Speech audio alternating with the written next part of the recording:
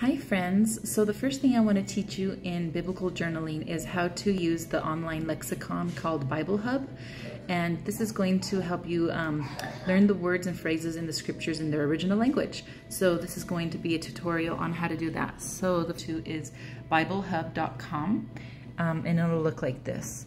So first thing you want to do is come over here to parallel,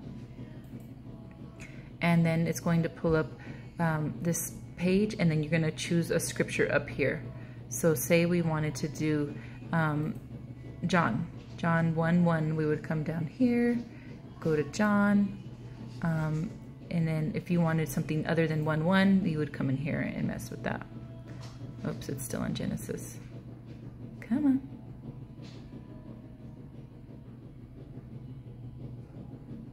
There we go. All right, so if you wanted something other than John 1:1, you would go in here and mess around with that. All right, and then the second place you're gonna go is to the Greek.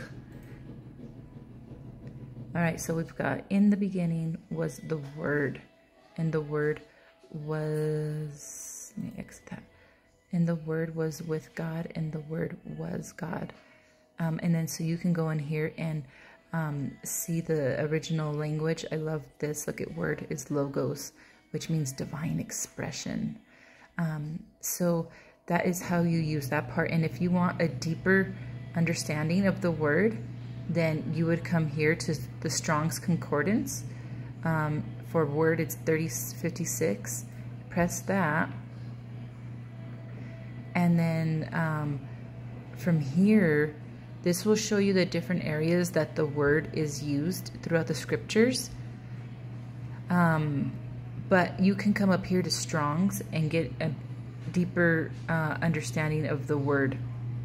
Okay, so you can see that it just expounds upon the word all the more. And that is the gist of it. On the home screen though, friends, let's see. You can also, if you're looking for cross-references, you can do that as well. So right here you go to cross-reference, you can find commentaries, context, so that's all pretty exciting. So that's about it.